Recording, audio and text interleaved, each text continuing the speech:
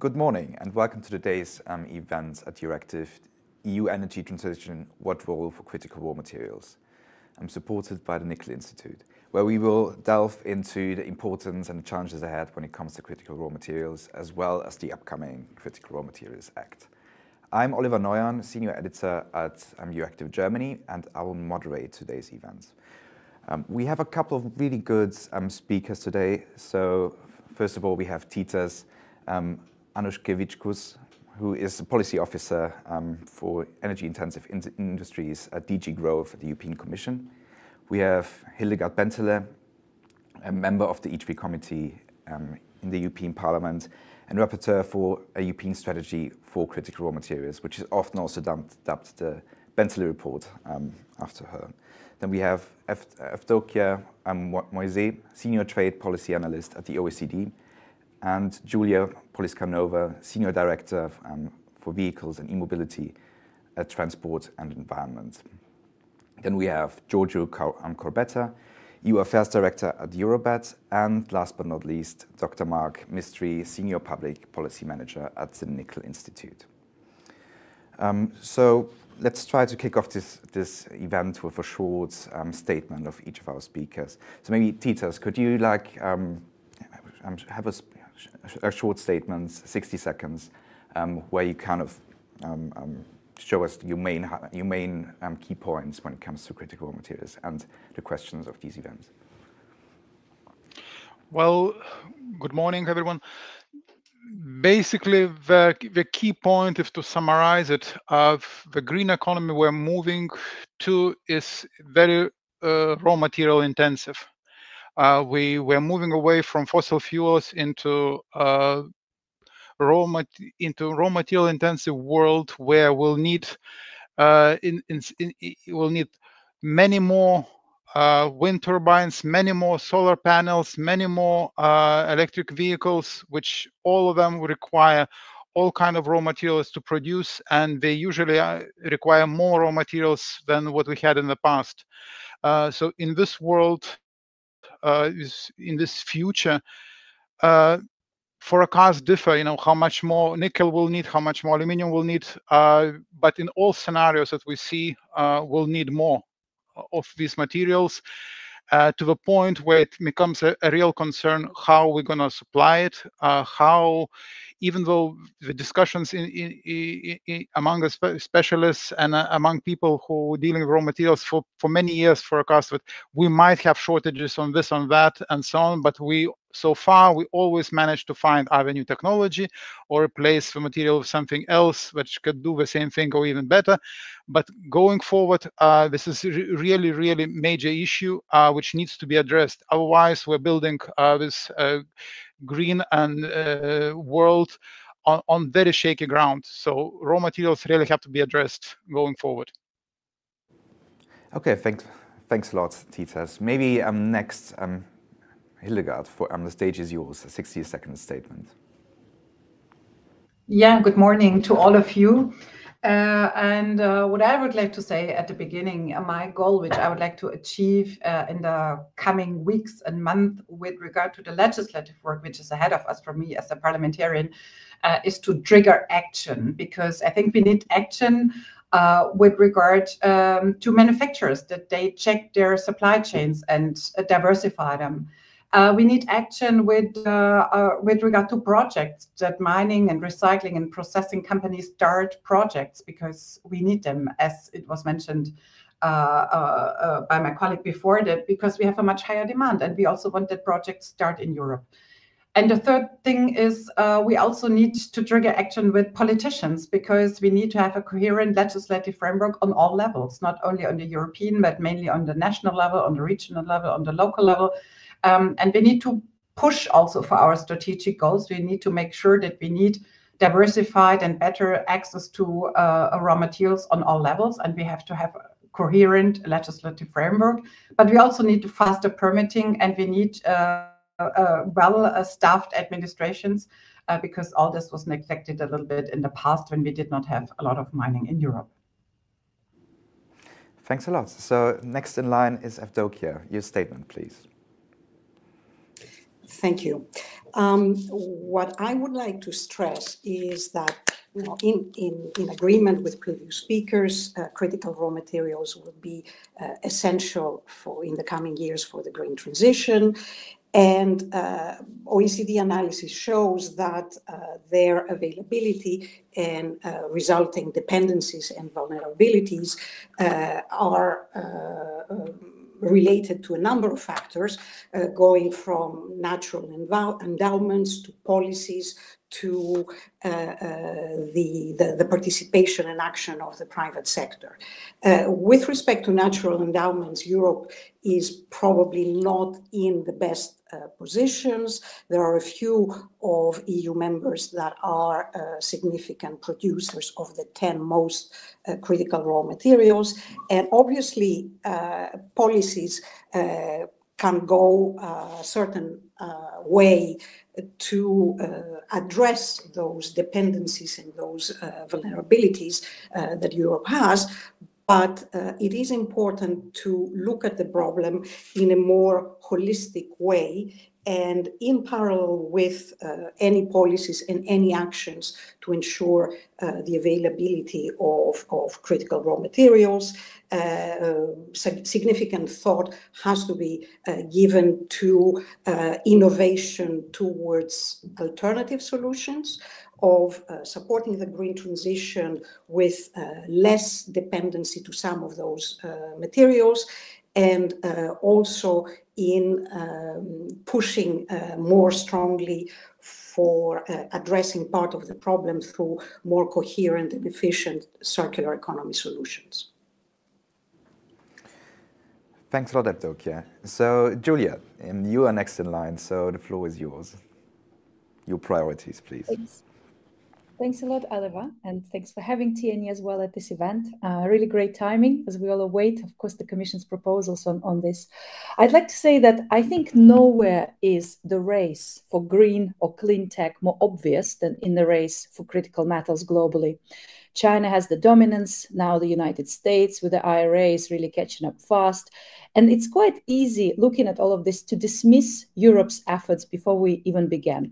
However, I very much agree there with what Ms. Bentele said. I think this shows that we need to act really quickly and really ambitiously, and we still can do it. What should Europe do? First of all, let's not forget our strengths. We have one of the best, strongest markets with consumer power in the world. That means that when we have strong regulations, there is investment certainty to bring this business to Europe.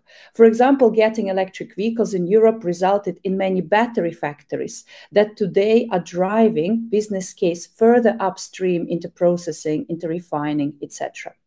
Now, we do need something specific for critical raw materials, and that's where Critical Raw Materials Act comes in, and it's really important, and it really can't come fast enough.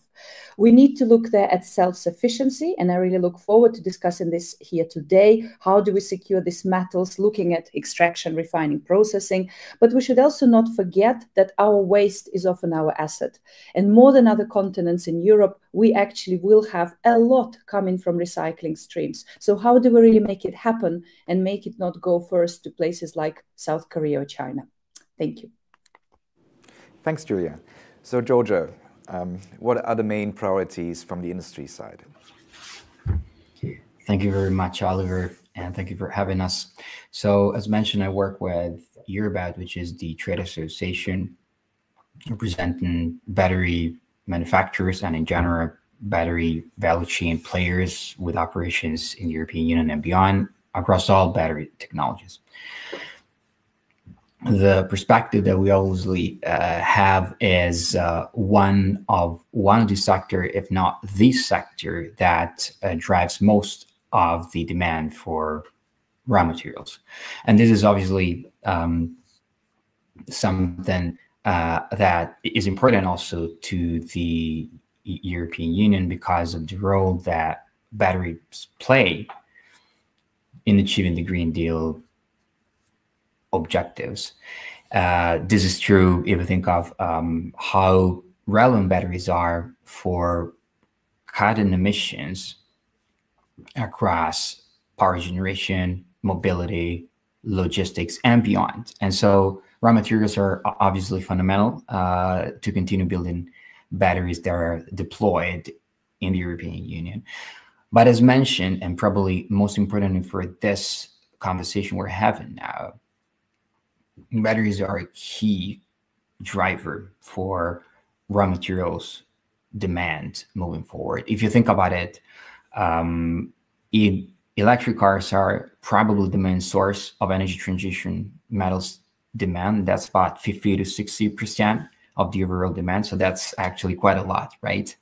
And so this has obviously a number of strategic implications for the European Union, which I assume we're gonna discuss later in this conversation. Though operationally and short term, the question now is, what can the European Union do to sustain such growth and instead of supply of actually raw materials? And this is obviously to be put in the broader context, and I'm not going to be the first one to actually mention that, of, you know, big and bold industrial plans across other jurisdictions. And so the Critical Raw Materials Act is definitely part of the answer, and we appreciate the effort that the European Commission is putting into that. And for batteries, you know, that means really ensuring consistency with other pieces of legislation. And I know that might sound démodé and probably a given to most, though we really fear the possibility that the act will introduce additional layers of provisions around things such as due diligence, recycling efficiencies, recovery rates, which are already addressed in other pieces of legislation, including in particular the batteries regulation. So I'll leave it at that, and I'm looking forward to discussing these critical topics with the panel and with the audience too. Thank you. Thanks, Giorgio. So next is you, Mark. So last but not least, the floor is yours. Yeah, thank you very much. I'm very pleased to what I have heard so far from the other speakers, as this is very much in line with our thinking. I think it's timely to have right now a Critical Raw Materials Act being underway. We know there's a need to actually support domestic supply of raw materials, to actually foster recycling, to work on raw materials diplomacy, which is critical, as for some raw materials, we still depend on supply from resource regions outside the European Union. There's one point that I would like to highlight, which was mentioned by three of the speakers before, which is coherence of the regulatory framework and planning security. It is important to understand, and this is not something specific to nickel, but to the entire metals and raw materials industry, to understand that we are an industry which is very cost intensive. When we talk about opening a mine, we are talking about a multi-billion euro investment. And you need to have the planning security to ensure that this is going to pay off over the coming 20, 25 years. And that requires planning security, a regulatory framework which is coherent. And we feel that in the Raw Materials Act, there should be also space to address this point. Thank you. Thanks a lot, Mark. So before we kick off the debate, so you can follow this debate on Twitter and debate it on the hashtag EADebates. And for those of you who are subscribed, you can also chat on Slido and ask questions. And if they are relevant, I will try to pick them up and ask to our panelists. And we've actually already a few of them, but before we start with the questions, just to our panelists, please keep your answers short and concise. There are like a lot of different questions, a lot of different topics we have to answer today, so don't feel bad if I'm maybe shutting you down if you're talking too much. This has been just to keep the discussion as lively as possible. So maybe to start with a more general question, and it's like maybe one for you, Hildegard, which is like, why is a critical raw material so essential for the success of the green transition? Well, they're essential because we have set ourselves very ambitious targets. We have a very clear time frame because we want to be climate neutral until 2050. We want to reduce emissions about 55% until 2030. So we have very clear targets. And to achieve these targets, we need a certain amount of, as it was said, renewable energy, which results in more windmills, more efficient motors for windmills, which results in more e-vehicles. Also, ideally, in more digitalization, so for which we need also more raw materials. And what we have seen now, we even might need more raw materials for defense purposes, because we are challenged by a war, and we have seen all the deficits with regard to our European defense industry, to our armaments, and also there we need raw materials. We should not neglect this aspect, which might come up, which we have not yet calculated into our demand, but which is also something we should deal with. So we have very clear targets. We want to achieve them with new technologies, and for these technologies we need critical raw materials, and as it was said by the colleague from Euractiv, mainly results in batteries, which we also need not only for e-vehicles but also for storage, which is also very important if we want to back up all the renewable energy which we will have in our transmission networks in the future. So the World Bank estimates that the demand of critical raw materials will surge by up to 500% until 2050. So maybe a question for you, Evdokia: what are the main green sectors that are driving these demand surge in this really short amount of time frame? Is it like mainly batteries? Is it also solar? So what is driving this extraordinary growth of demand? Well, indeed, one of the most important ones is batteries. We see that in that sector, many critical materials are involved. Fuel cells are in the same situation.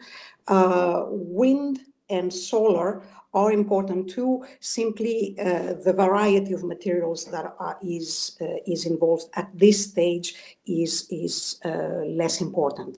One point I would like to stress on that one is that while we often talk about cobalt, lithium, nickel,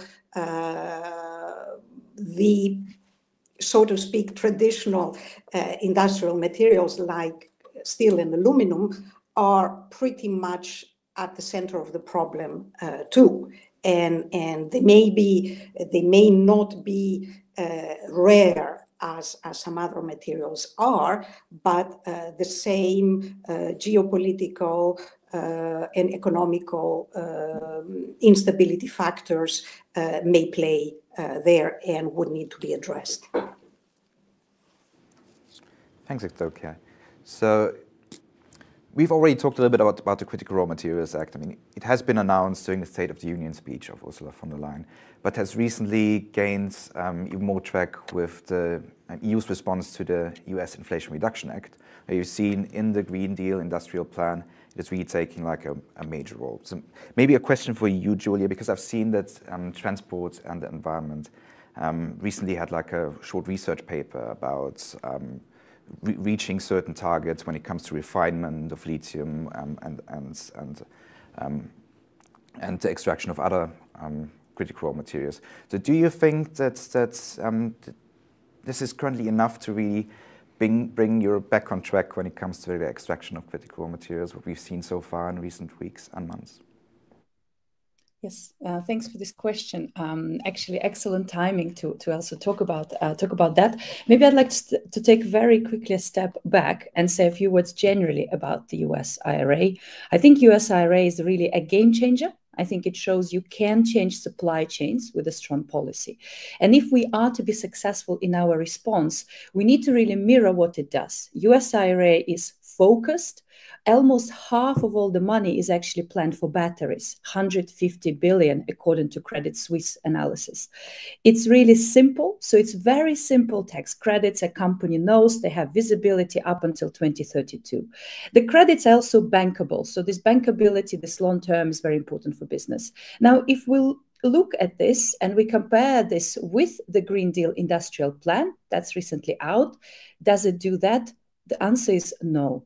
Unfortunately not. It's not focused. We talk about everything. We even talk about biofuels and carbon capture and storage. We simply don't have money or time not to be focused.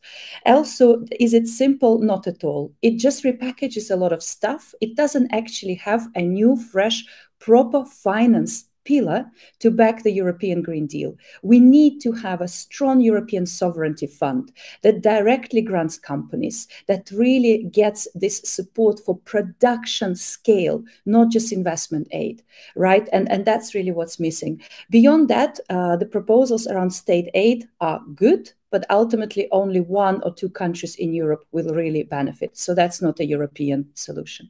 So that's around IRA. Now, on critical raw materials, it's really hard to judge because, of course, we're still all awaiting the proposals from the European Commission. We hope that the Critical Raw Materials Act is equally simple, has simple targets, addresses permitting, has strategic projects and high standards underpinning this whole agenda. And if it can do that in a simple and lean way, then we still have a chance.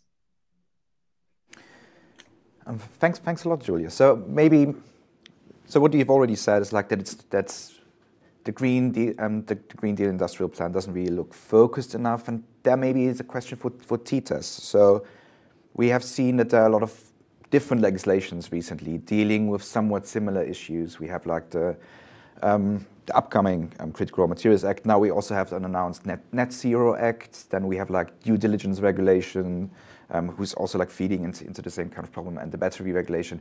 Is this like not focused enough? Is it like too broad? Are there too many legislations? Or is it really important to distinguish between all of those different things? Or wouldn't it just be better to have like a comprehensive legislative framework for these issues? TITAS.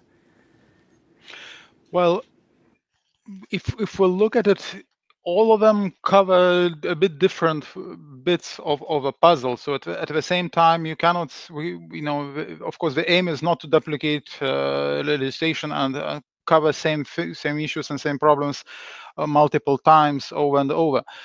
So from that perspective, Critical Raw Materials Act, will be something dedicated framework for critical raw materials, because if you look at it, what will take, so let's say, what a Net Zero Act, it will come later in the value chain at manufacturing stage for green technologies. If we look at battery regulation, it's product specific, and due diligence one is very much horizontal. So it's not really we're covering same bits. I hear your suggestion of trying to do it everything on one go on everything. But the reality is that these work streams just happen to come at the same time, but it's not one legislation that would cover all.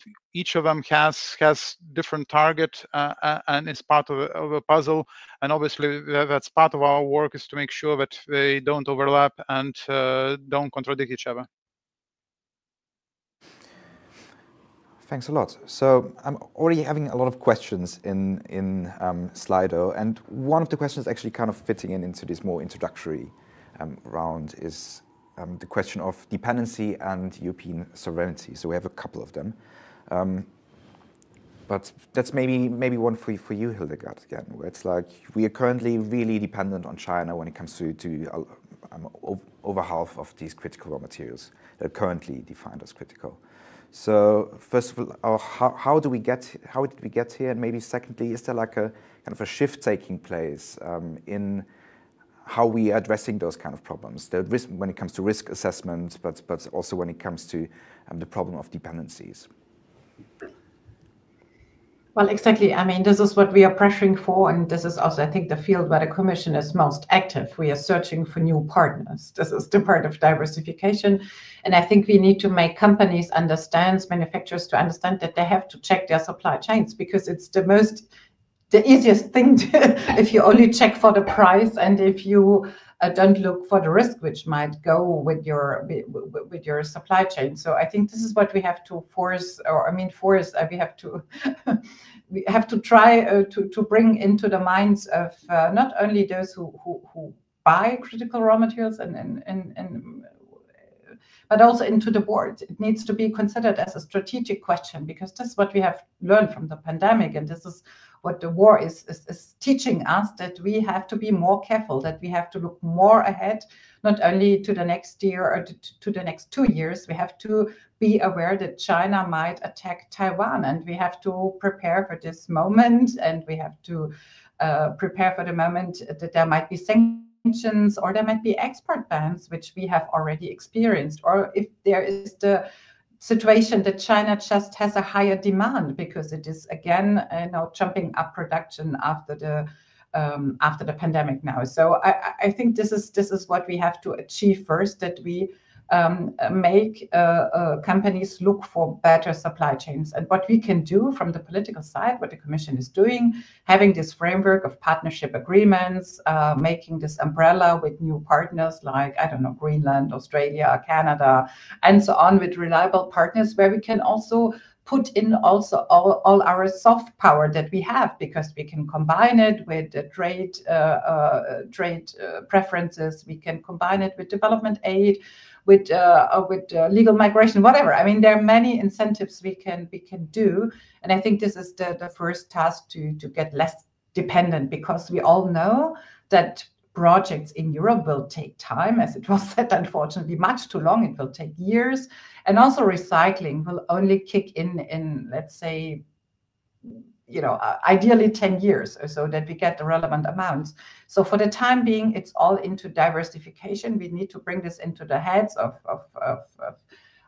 our chief executive officers, and we have to accompany this with action from the European side. But the diplomacy, which was actually mentioned. Okay, we're already having like a couple of interventions from other panelists here. So first I want to give the floor to Julia again, who wanted to answer as well. Yes. Thanks. Thank you, Oliver. So just to say, I think first we need to be honest about indeed how we got here. And how we got here is that we wasted a bit of our time focusing on things such as diesel, for example, while China were investing in this battery value chain for decades. So that's also quite important. Now, how do we get out of this dependency on China? Well, actually, we can do what China does, but better with our standards. China does not mine all of their metals. They actually often, materials are mined abroad, and they are brought to China to do the processing, where the value is, that value chain around refining and processing. And that's what Europe should also focus on. We are not a mining superpower. We can't do all that extraction. But there, I very much agree with Ms. Benteler on partnerships with resource-rich countries and trade. And then let's set clear, strong targets around refining and processing in Europe. Let's prioritize them in finance, etc., as strategic projects to also do that in Europe. And one last addition on recycling. Actually, when we look at that today, when we have analysis done on how much we can get from recycling, we can get up to 10–12% of cobalt, nickel, and lithium from recycling streams by 2030 already. Why? Not because end-of-life cars are coming to the end of life that early, but because we have all these battery factories that, especially in the first years, will have a lot of manufacturing scrap that we can recycle. Today, we send it to China and South Korea. But instead, if we have that industry in Europe, this is 10–12% of metals that our companies don't have to buy on spot markets on high prices. So that's an important part of resilience as well. Okay, maybe one question for you, Giorgio. Like, from an industry side, is there like a change when it comes to risk assessments, when it comes to China? Do we look differently now at supply chains and yeah, what is your point on this issue? Sure. So a lot has been said, and I can't obviously comment on everything. Though I think with China, there's obviously quite a lot to catch up. I think they've been moving into the field at least 20 years back. So I don't think it's actually possible to become independent, though I would actually question whether the real objective of the European Union, at least from an industrial perspective, is to become independent, fully independent from any other jurisdiction of the world. And I think this is important to mention and to fully appreciate, because batteries is a global value chain, and that's not going to change. The way it works at the macro and the micro level is that you do have larger companies, mostly upstream, so in the mining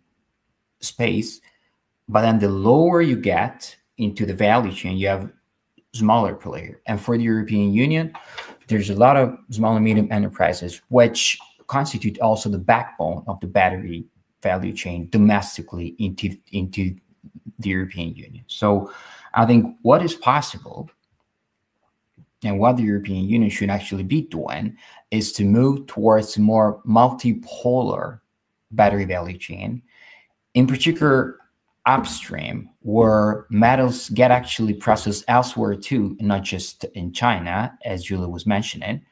But this is really about the business case. And so far, we don't have immediately clear intelligence that there is actually a business case in investing in battery processing and recycling within the European Union. And this goes back to what's the role of the European Union, what's the role of national governments, you know, what the support should look like.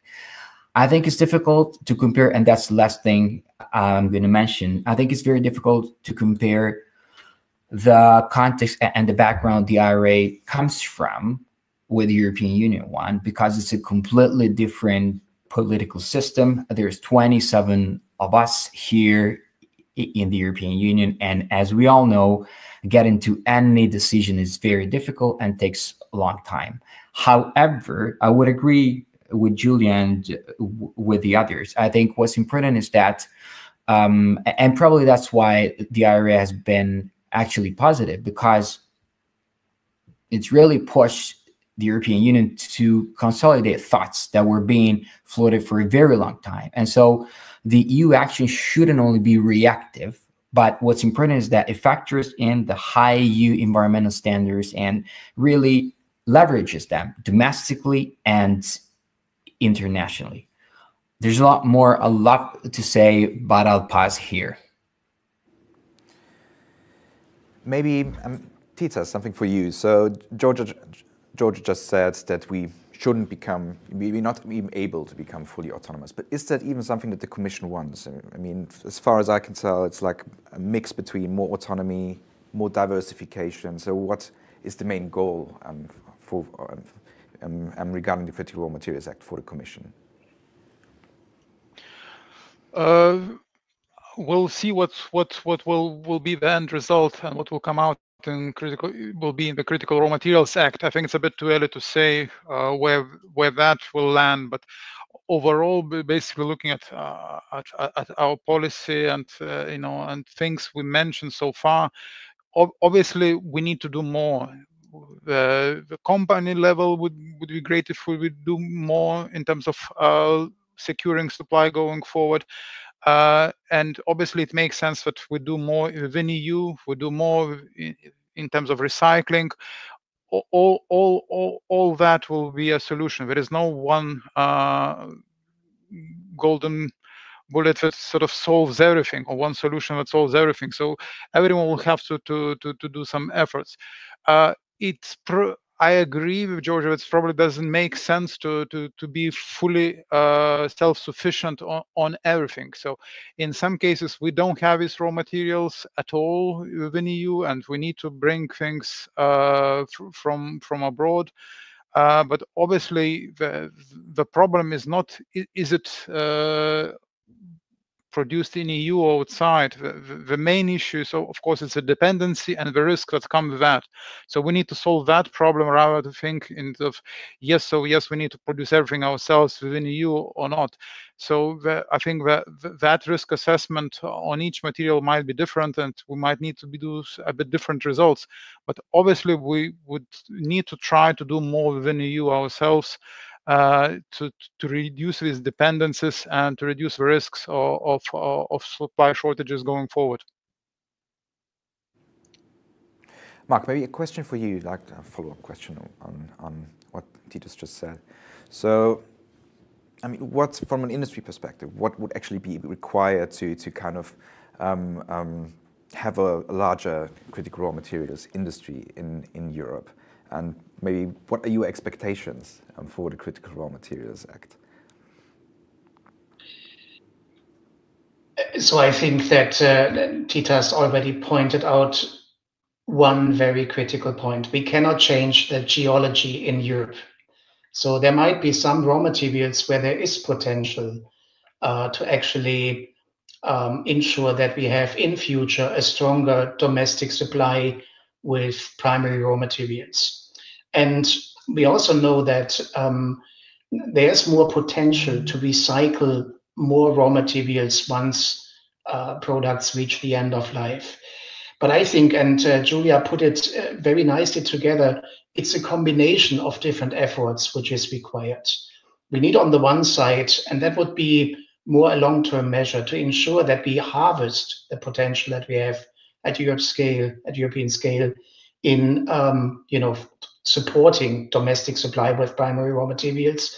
But these trade partnerships are going to play a critical role. And I think that Australia was mentioned, Canada was mentioned, Brazil was not mentioned, but there are a wide range of countries outside of Europe that offer their service as becoming a partner to the European Union and to supply them with raw materials. And this is where I think that the work done by the European Commission in actually assessing raw materials from a criticality perspective can actually serve as a basis, as this is information that the European Commission gathered on more than 80 raw materials. And that can serve as a wonderful basis to understand where do we have potential, what are the potential trade partners right now, but also in the future that we have to liaise with in order to ensure that we have a safe and continuous supply over the coming decades. We've already seen, like in recent years, a lot of shortages when it comes to critical raw materials. Magnite, for instance, in 2020, which was like a big deal. So maybe one question for you, Evdokia: how do we avoid such shortages in the future? What is like the way ahead that you would say is the most, what's the most important things that we have to implement to avoid those shortages? A term that was just used by Mark, combination. I think it's important. I would like to stress, to start with, that when we're looking at dependencies and at the countries that are, let's say, behind those dependencies, half of them, half of critical raw materials dependencies are to China, Russia, Brazil, South Africa, and India. And among those countries are three countries that are among the top 5 in terms of the number of new export restrictions that were put in place between the period of 2009 and 2020. And these are China, India, and Russia. So I think that policies from our countries in the European Union and more generally at the OECD level need to be at the same time defensive and, I wouldn't use the word aggressive, but proactive. And what I mean by that is tackling, on the one hand, those export restrictions through policy negotiations, partnerships, and keeping in mind that the European Union has its own very important economic power, that for some of those materials we have a very high concentration of processing in the European Union. Germany is among the countries that does that quite a lot, but also that for some of the materials, it is very frequently a buyer's market, and that we can count on that. Secondly, we can push for partnerships, as Mark was saying, with like-minded countries. In particular, as some of the restrictions I was referring to are linked to the role of state-owned enterprises, of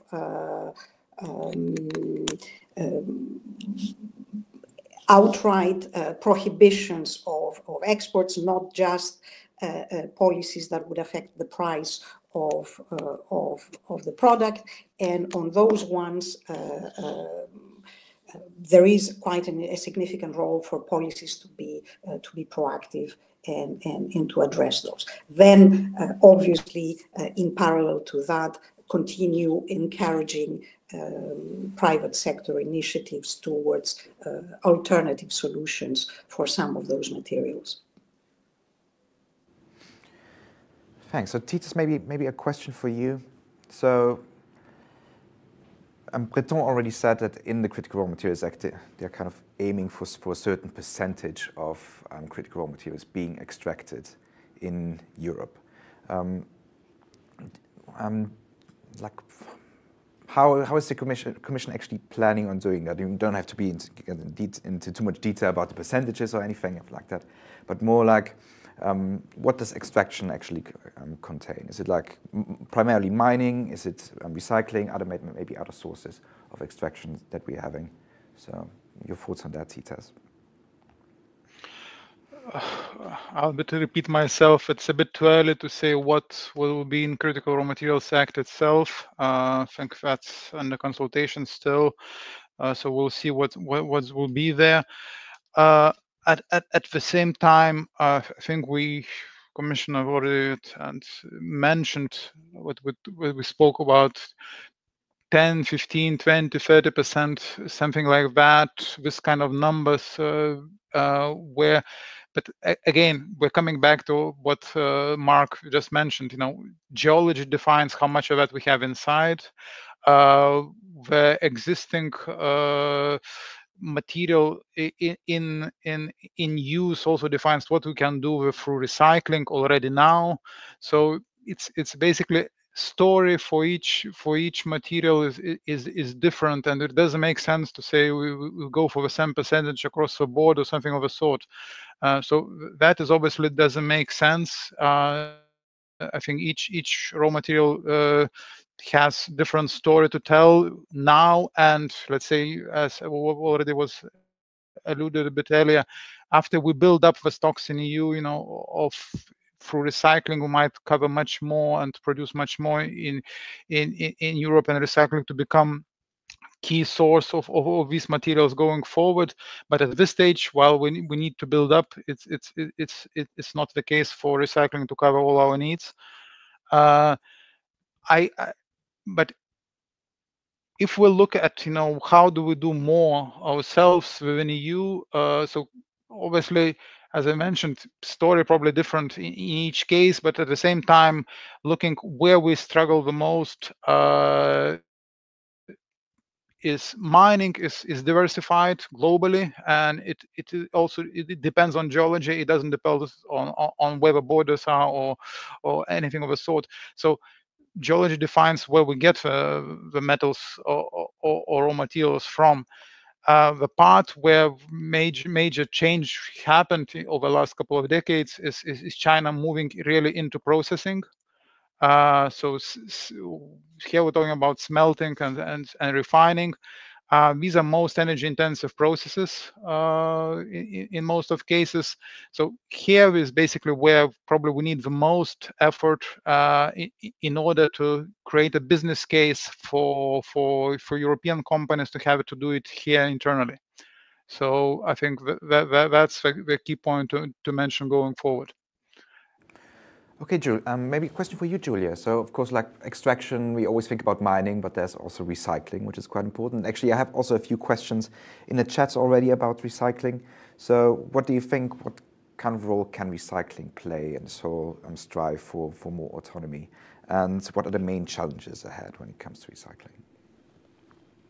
Yes, thank you. So I'll talk a bit about recycling, but maybe more broadly on Critical Raw Materials Act, just to stress that we as Transport and Environment do really support Europe setting a goal around self-sufficiency.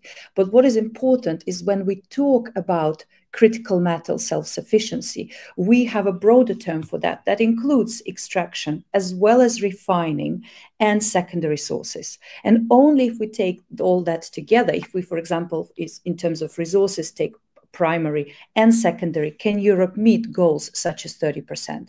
Our analysis actually shows that just looking at European projects and what's coming up in terms of raw materials, we can get at most 10% of things like nickel and even a bit less cobalt from European projects, but we're doing a bit better on lithium. So if this really kicks off, we can actually be almost half sufficient in lithium by 2030, thanks also to newer technologies such as geothermal direct lithium extraction, for example. So there is some potential, but the most biggest potential that we see in terms of self-sufficiency, just to stress once again, is in refining. And we really would like to see a target around refining at least half of metals, critical metals, to be refined in Europe by 2030. This also helps recycling because it's very similar industrial processes that you need.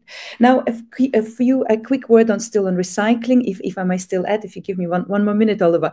On recycling, here we just need to really leverage and accelerate that field. One thing that we're really missing today is new technology, low-hanging fruit around so-called remining, where we mine metals from waste. If we just require to map and evaluate the potential across Europe, a lot of business will actually go will go there. And just because Tita's actually mentioned the high intensity of smelting, I'd like to stress that also requiring measuring and reporting CO2 emissions from various sources, refining critical metals in Europe, is also helping European industry because it will put smelting, for example, in Europe more advantageously than smelting somewhere else where the carbon footprint would be higher. Thank you. Okay, thanks a lot, Julia. So maybe to get into a little bit of a different topic, more basic actually for the critical raw materials. Actually, most basic question is probably which raw materials will actually be defined as critical. And here I've often read like the distinction between the critical and strategic raw materials. Like, do we need those definitions? And do they have like added value? What is the actual difference between the two? Maybe Titus, you could explain a little bit what that entails. Okay, so when we talk about critical raw materials, European Commission screens quite, and the list is going up in terms of materials are important for our economy. At the moment now in the latest exercise, we're screening basically 88 materials. And the first result of this kind of screening and defining what is critical raw materials came out in 2011, and every 3 years that list is being updated. The list is primarily based on historical trade data, existing technologies, existing patents, and so on, ability to change, to replace this material with something else, and so on. But it's mostly historically looking, and that is the process which is very well run, very well recognized, very useful, but technology, but the methodology is more or less set in already, and keeping consistency is really important, because otherwise it becomes moving target. So that is in place, and as I mentioned, the key point, it is primarily based on what already happened and where we are right now.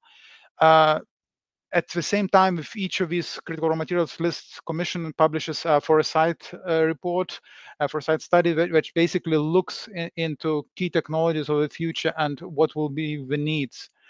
So when we talk about strategic raw materials, here I think the key point to think is about the future. So what will be the needs in the future, and that's basically the different perspective, bringing the forward-looking point of view, which is obviously knowing and the speed of a transition that we need, and the major demand that is already mentioned by everyone, World Bank, OECD, and so on, of the major needs for raw materials and the changes in the needs. I think that point, in terms of when talk about strategic, will have this future looking perspective. Okay, thanks a lot. So we will actually circle back a little bit to recycling again, because there are a few interventions by other panelists, and I think that's a really important point. So Mark, you said you wanted to comment on recycling as well, the challenges ahead. So the floor is yours. Yeah, I would like to comment on what Julia said regarding carbon footprint and smelting. I'm quite surprised to see that it took us 50 minutes to start talking about carbon footprint and sustainability, as I think this is also a key element in what we expect to be in the Critical Raw Materials Act. And I agree with Julia that all metals are actually energy intensive and linked to a certain carbon footprint. And especially European producers are working hard on reducing, on the one side, the energy demand, but on the other side, also the carbon footprint. So there are opportunities linked to this whole topic if we marry these both issues. On the one side, raw materials demand, and on the other side, the whole aspect of the whole dimension of sustainability. There's one point I would like to mention, which is the worst case would be that in the Raw Materials Act, we are defining a new layer of sustainability requirements, which is not in line, which is with what is already out there. So our producers, for example, are actually dealing with, on the one side, ESG requirements, due diligence in the context of the battery regulation. They are also looking since 20 years into their carbon footprint and providing data. And what we would like to see is that there is coherence and consistency in the requirements which are set. And as said, the worst case would be to have additional requirements which look differently, as we know that there were, for example, discussions taking place on defining European standards. And that is actually definitely something that we should avoid. Thanks a lot, Mark. Evdokia, you also wanted to comment on the carbon footprint. So maybe you can add a little bit to what Mark and Julia already said. Recycling challenges rather than the carbon footprint per se.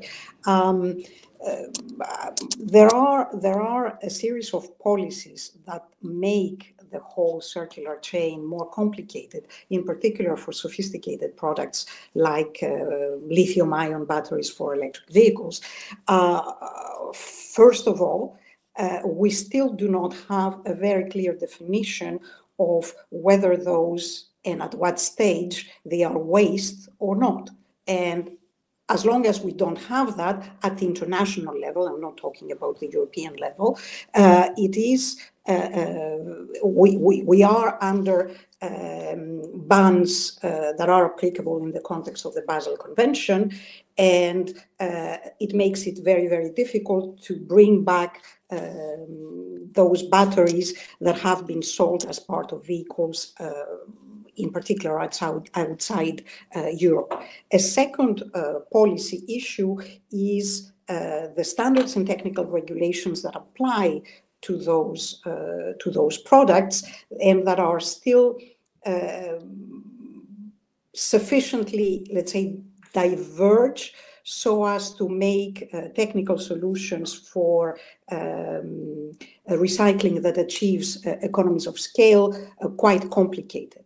And a third part is the policies concerning extended producer responsibility. We're still not in a position to ensure a full follow-up with extended producer responsibility when those products leave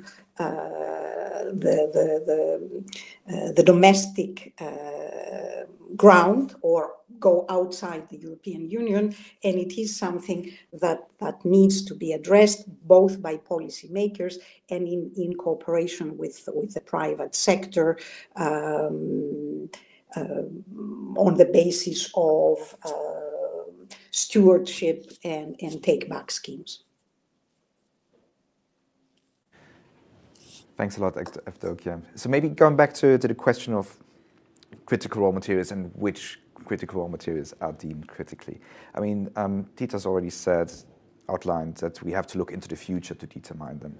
But especially since there are a lot of technological changes and the whole field is developing so quickly. Maybe a question for you, Hildegard. How are we best doing that? How are we outlining, how are we looking into the future to define which critical raw materials are actually the most critical ones? And also, like, regarding that a lot of other countries like Canada, US or China or Australia have completely different raw materials that they define as critical. Maybe is there like a lack of coherence, or how is that actually working and happening? Yeah, I'm aware of this discussion about critical raw materials, strategic raw materials. And so I think there's some, what Tita said, there's a good aspect.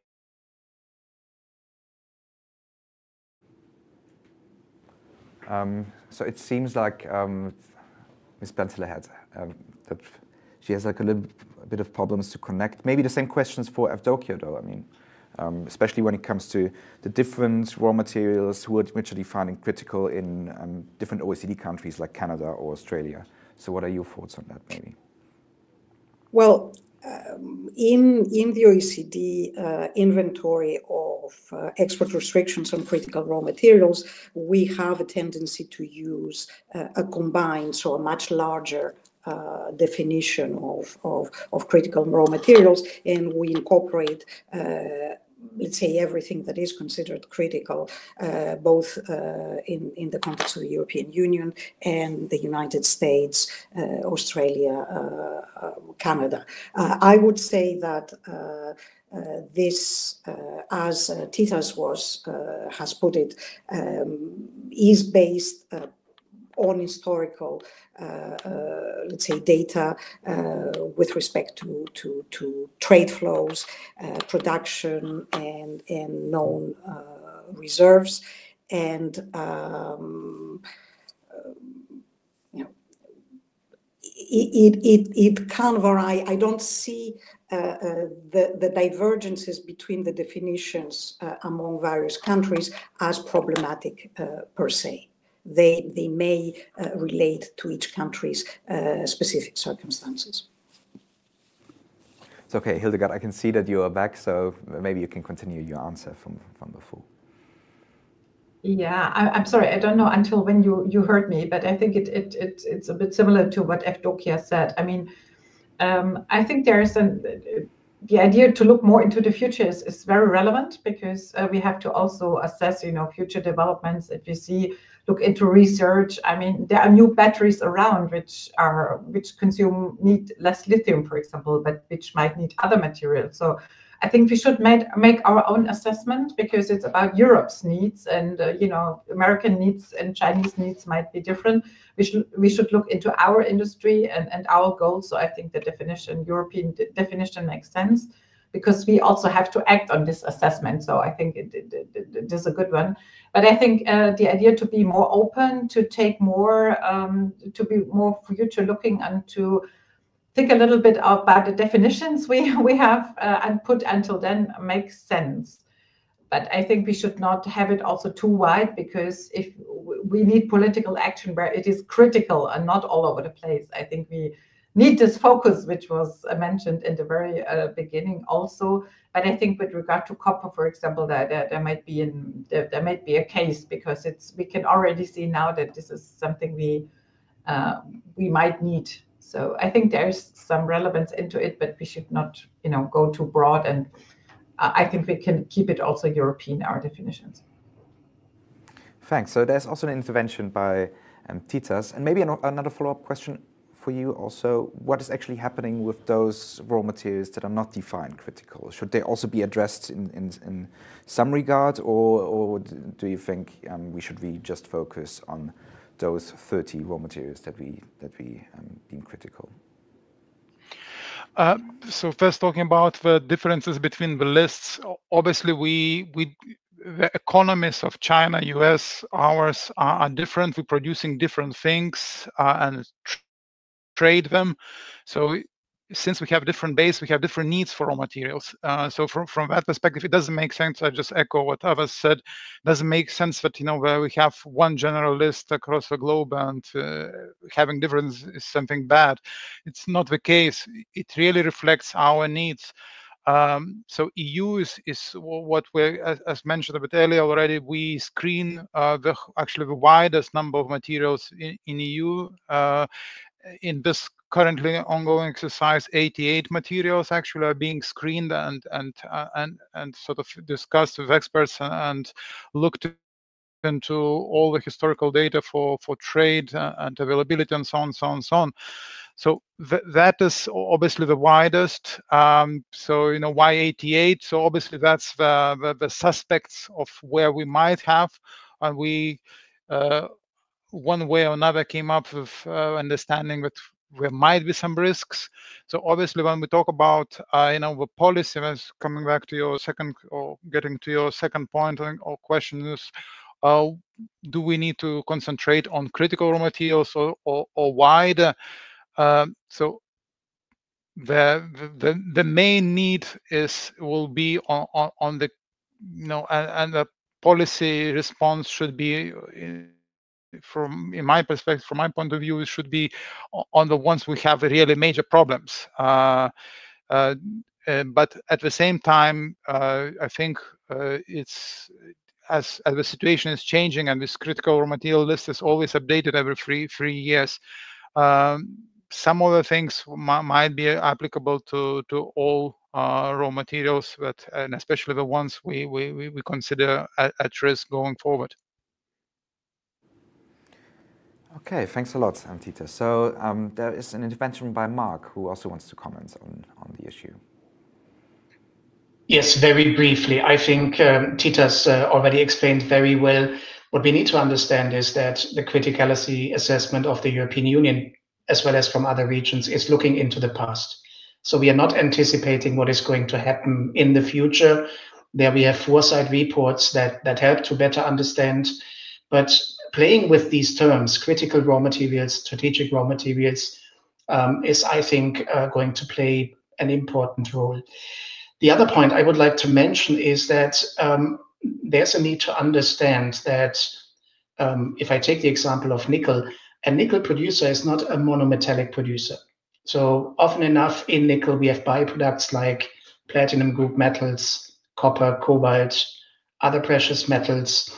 And therefore, I think it is important to also take that into account, that measures should not apply on individual metals. We need to understand that there are these metals families, and that measures should cover the whole family.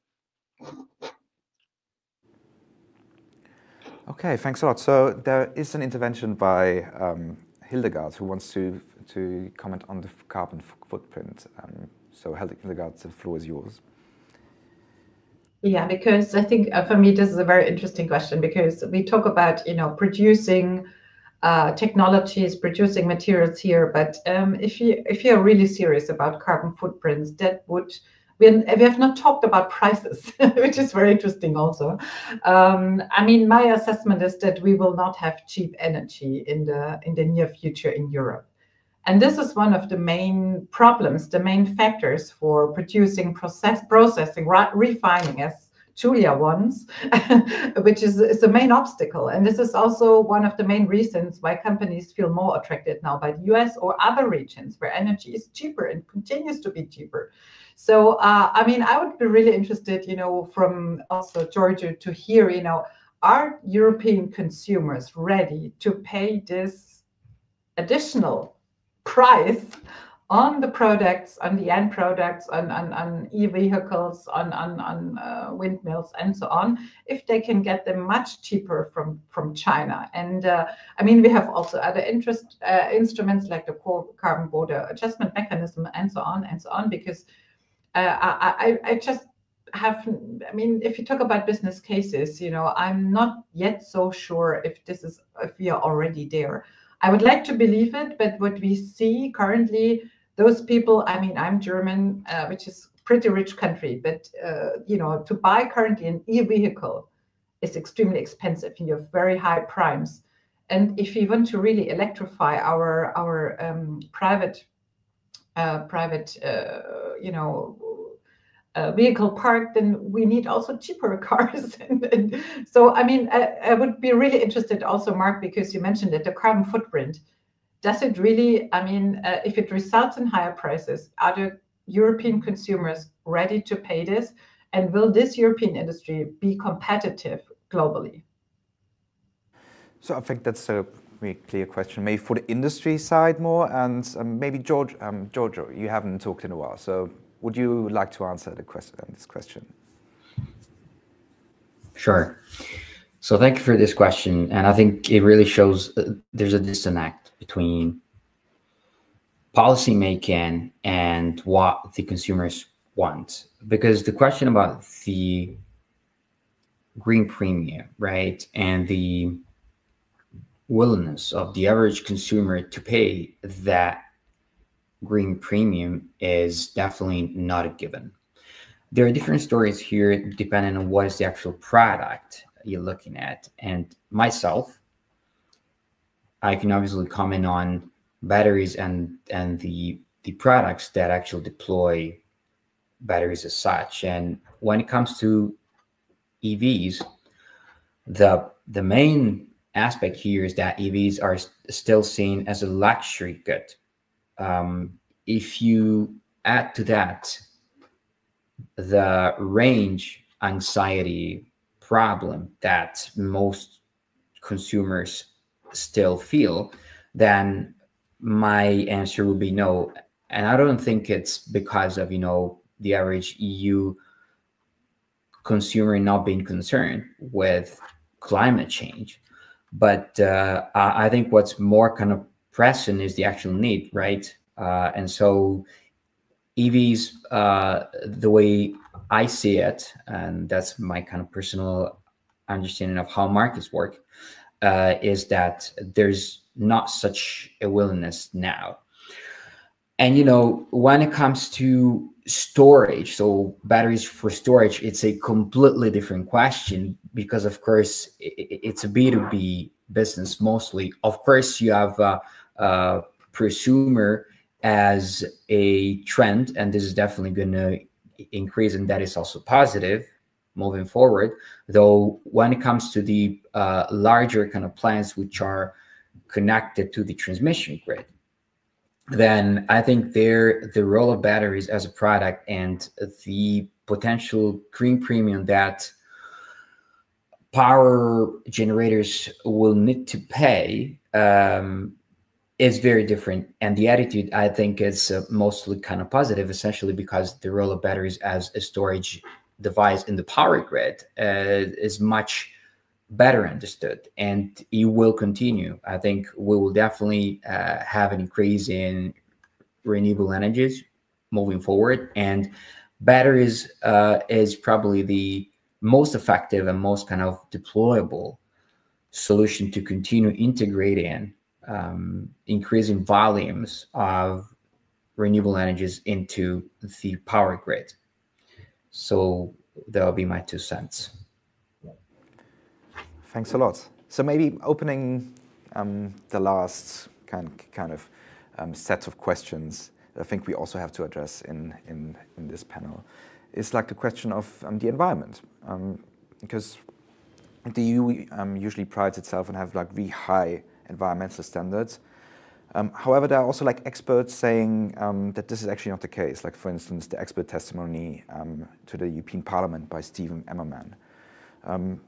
Hildegard, what do you think? Like, are we already there when it comes to environmental standards? Do we have to do more to ensure that we also live up to the environmental standards? Is that even possible, or is it like a trade-off between having more mines and autonomy and we living up to the highest environmental standards in the world?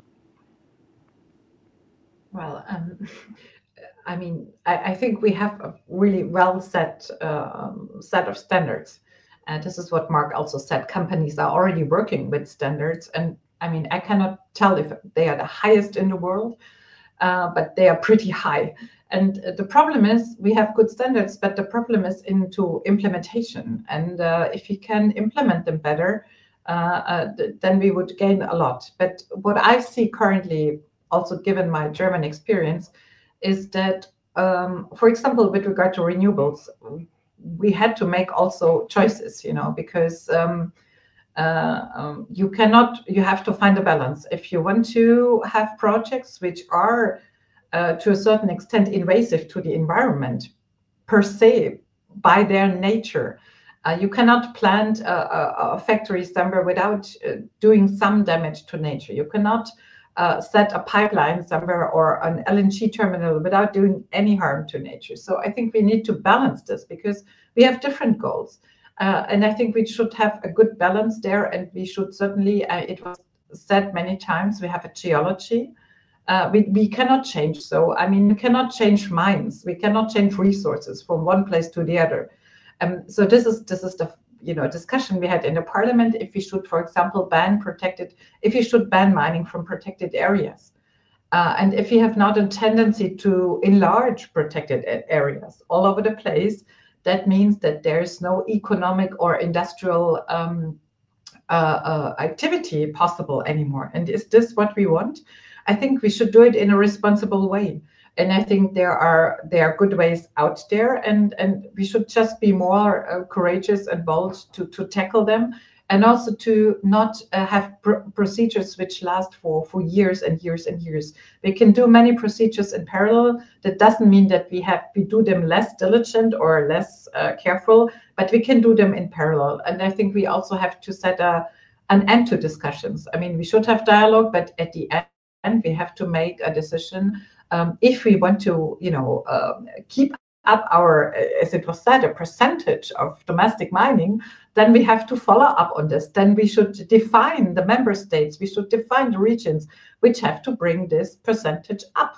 And then it's hard to see then to give in to local resistance. If we have a higher strategic goal, I think then we have to, live up to our expectations, to our goals. We have to balance these goals, but to come to a good solution at the end. Thanks a lot. So Mark, Hildegard already kind of pointed to the problem of the permitting process taking really long. It's about, I think on average it's around 8 years at the moment. So especially given that we have to act really fast now, or the Commission wants to act really fast on these issues. How do we speed up this process of permitting? Where do you think are the main problems at the moment, and why does it take so long? Difficult to answer. That's the short answer, I would say. I think the most important point is that there's a commitment made. That we sit together and that there's a commitment made to see what can be done to, on the one side, fasten the processes, while on the other side, ensuring that we still protect the environment, that we do things, as Hildegard said, diligently. As I think it is not in our interest to operate out of any standards. One point I would like to mention is we have heard right now from Hildegard, from Julia, the different layers that we are operating under. So on the one side, we are talking here about availability of raw materials. We are talking about sustainability, carbon footprint, costs, energy, regulatory framework. And I think that is showing the complexity under which metal producers, raw material producers in Europe have to operate. And that makes also clear that in the Critical Raw Materials Act, there needs to be some space to talk about this complexity and to see how we can overcome things. Thanks a lot, Mark. So, I mean, we've already seen, like in Portugal, for instance, there's a lot of local resistance to a lot of these mining projects, especially to lithium. So, Julia, maybe a question for you. How should we deal with this local resistance? Should the local communities have more say in the whole process, or would that even prolong the permitting process even longer? What is your take on that, Julia?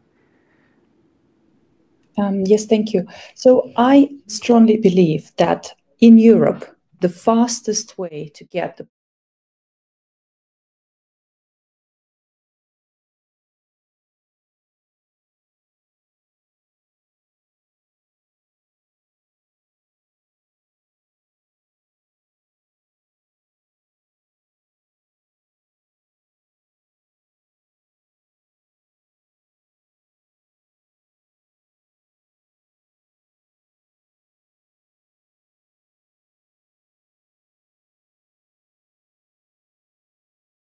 hear me?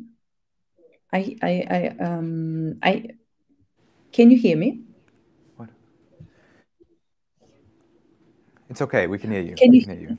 Yes, sorry. So people were saying you cannot hear me. So when it comes to standards, actually in Europe, we have strong standards around water, reach, for example, around chemicals and habitats, etc. So what is really important for the Critical Raw Materials Act is actually not to downgrade and water down those standards. One exception is waste. And that's where we need to reform the extractive waste directive, because we are below best practice, even in countries like Ecuador, Peru, or China. So fastest way to go is highest standards. Communities will have trust, they are on board, and they will be part of it. And I'd like to finish on one comment, if I may, around this broader idea of responsibly sourcing raw materials.